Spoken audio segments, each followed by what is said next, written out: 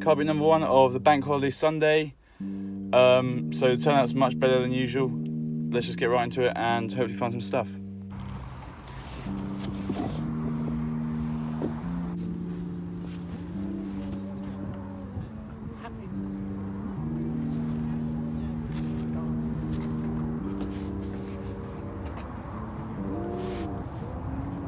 How much is the polo? GP?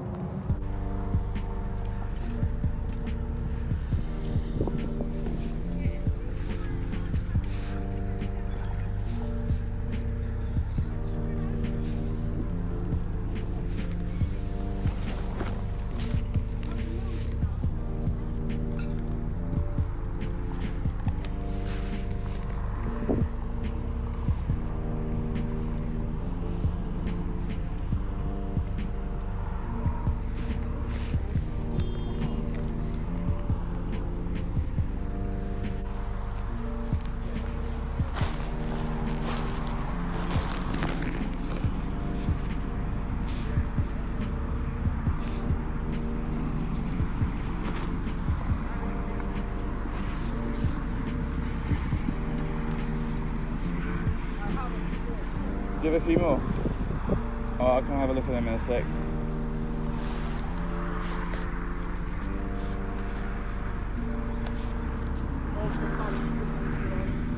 Right, just finished the first one. As you saw, found a few bits here and there.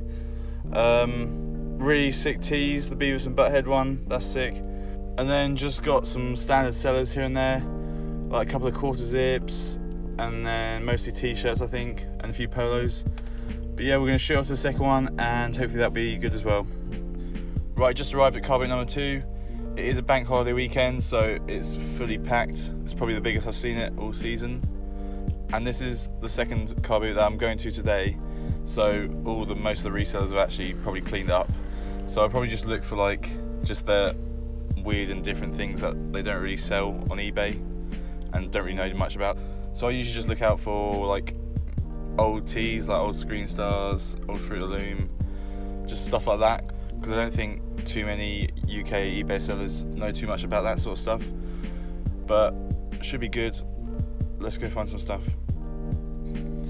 Wasn't too bad. I found a few branded bits but nothing major, but I did find an old music tee which is really sick, and I'll show you that a bit later when we go through everything that I found. Car boot number 3. Decent turnout, but obviously I've been to 2 car boots before, so it's probably been picked through quite a lot. But hopefully there'll be a few bits that I can grab. Oh yeah, there it is. How much do you want for the jacket? It was literally like gone before I could even. How much? £1.50. Nice. Yeah.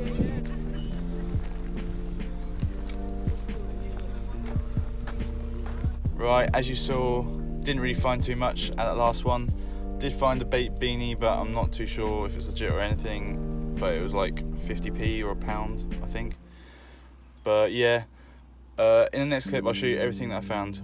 And we're back home and found loads of really sick vintage tees, like they're really cool.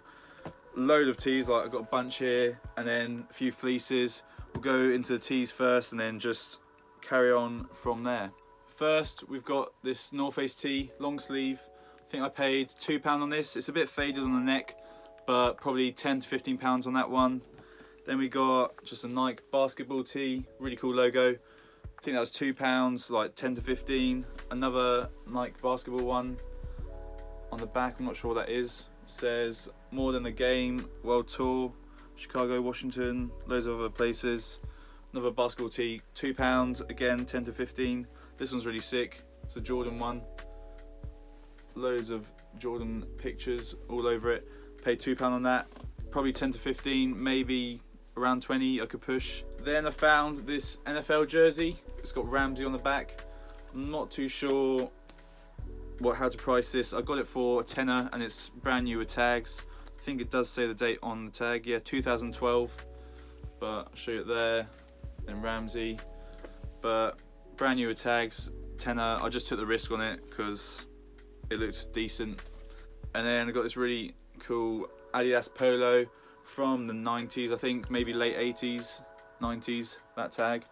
But nice centre logo, The only problem is it's got a thread pull just there, but it cost me 50p and probably sell it for 10 to 15. If it was flawless, I could probably push 20, 25 maybe in the summer or the warmer months, but really nice clean piece, that one. Last few bits, found this Walkers. It's like a kid's t-shirt, but I just thought it was really cool with the Walkers advert on it. It hasn't got a team or anything, plain on the back, but I think I paid £1 or 50p on that, and that's just going to go in the kids collection there. And then last one is this, like, I think it's an early 2000s Gildan tag. You see it there, but it's like it's the spindle, I think, of a record player, the center spindle. Don't quote me on that, I'm not 100% sure. I just like the look of it. It cost me £1 and probably get 10 to 15 on it. Now we got a few Ralphie bits that I found. Got this long sleeve rugby, really nice stripes on it. I usually get around 20 for them if they're like just a plain colour like navy or black, but this one they usually go for around 30ish is what I'd probably charge on this. It's a good size as well, double XL, nice oversized fit. The rugby cost me £1, and then so did this striped Ralphie tee. I think a friend literally sold like 2 of these for 20, 25 each quite recently, and like they're just really good summer sellers. Got it for £1, probably 20 to 25 on that one. And then we've got another Ralph rugby top. This one's got the big embroidered ponies on the front.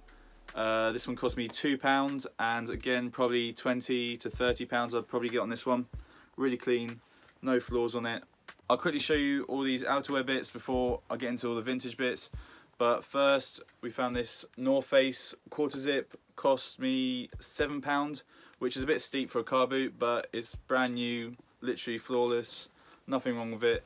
20 to 30 I'll probably get on that. And then I found this Lacoste quarter zip, really nice fleecy one. Cost me around £5 I think it was, yeah, £5, and again probably 20 to 30 on it in the winter months. It is Lacoste Sport I think, yeah.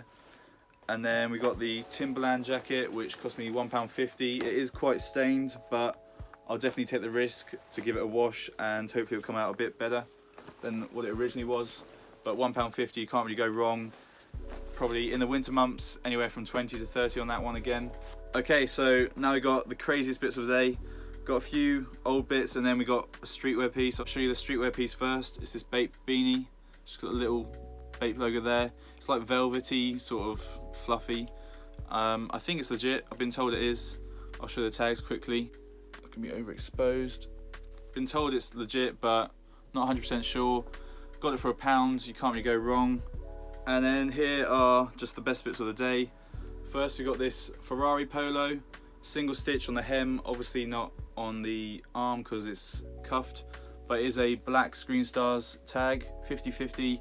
I think it's late 80s to early 90s this one. Just really sick polo, just nice embroidered Ferrari, nothing else on it.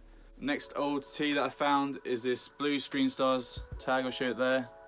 It is a Banana Boys tee, I'll show you the back there, and then I'm pretty sure it's like a topless lady. I have no clue what this is. I have researched it, and it's not the Play, which is like made in 2016, because this is an older tee. But comment down below if you have any idea what this is. Show it there. That's all it is, just that graphic on the chest and then the back.